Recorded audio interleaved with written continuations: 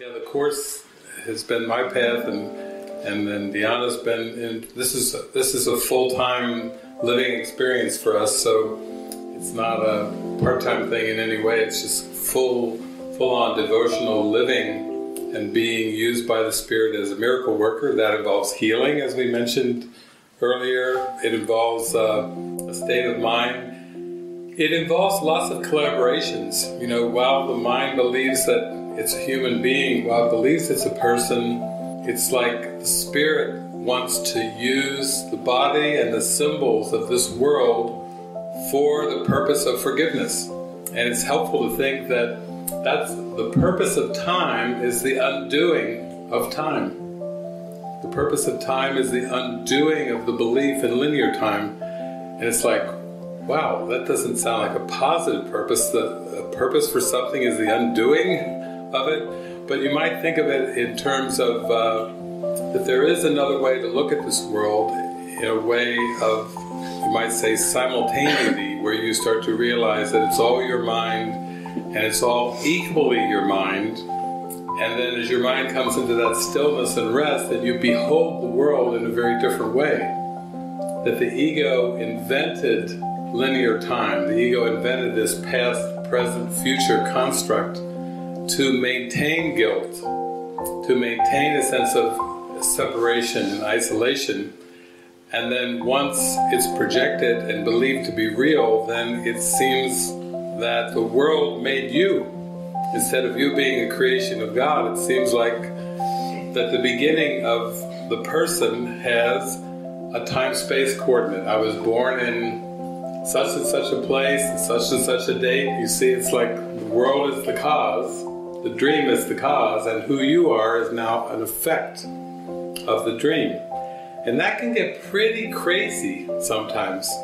Jesus says sometimes you feel like you're just like a dancing shadow, or like sometimes you're just like a leaves swept up in the wind, where you feel your life is chaotic, things get confusing, things get depressing, attack thoughts can come in droves, almost like you start to say, okay, I'm going to heal, I'm going to awaken, and it's more like you stuck a stick in a hornet's nest, and then you pull the stick out and then bzz, bzz, bzz, all these hornets come shooting out, and those are these attack thoughts. And you think, well, I'm a decent person, I'm not vicious, I'm not a killer, I'm not a murderer. And then when the hornets start streaming out, you don't know for sure how innocent you are, because that stream of hornets can seem to be daunting. So this is a very deep journey, and I always tell people when we gather together that I feel like we're on this lifelong journey together. We are mighty companions to each other to go all the way back to the light, to face all the darkness, whatever's going to come up, however it's going to look, however it's going to go. We are in this all the way together. It's like we're walking hand in hand, arm in arm, back to the light.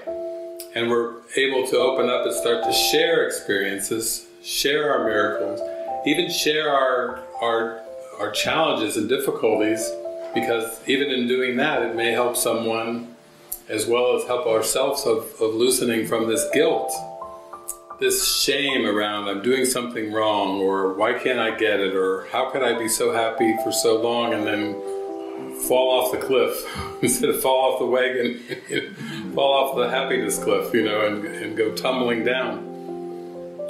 And for me, when I just gave everything I had to that course, everything I had to that workbook, really to live it, to transfer it, and then once your mind becomes clear, then you can be used by the Spirit in amazing, miraculous ways, in countless ways, of what I call collaborative miracles, where we're here to collaborate.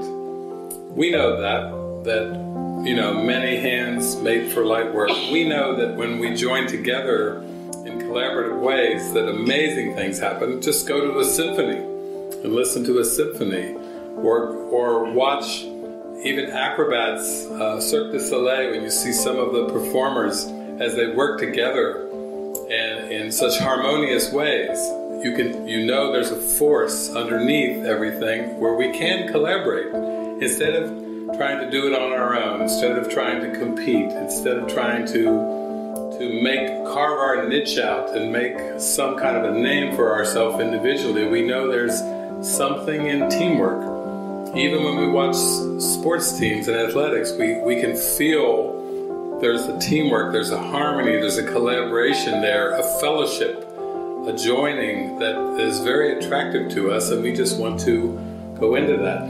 So for me, when I got really happy a number of years ago, maybe a couple decades ago, I started having people showing up left and right all over in my life that wanted to come and live with me.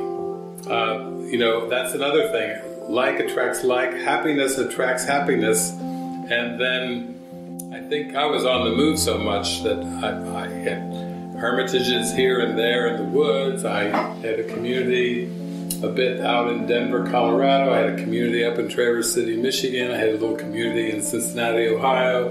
I have little communities. When I was in Cincinnati, I had a tiny little, it's like a cottage, almost looked like a gingerbread cottage out of some kind of a fairy tale. And then people started renting and buying houses on the street along with me to be around me. I had cats. Basically, I've had cats living with me. They're amazing, mighty companions. My three-legged cat Tripod. I had her for years and years and years, and she was probably the most consistent face that I had in my life. I would go on these world travels in Argentina and Europe and Australia and all over, and when I come back, I had this little whirling tail and this little three-legged cat rubbing up against my legs, chair legs, table legs. Did not discriminate with giving the love. Had to give away the love. She was always rubbing up against something to extend this love. It's just a huge amount of love. And all these wonderful love fests with her.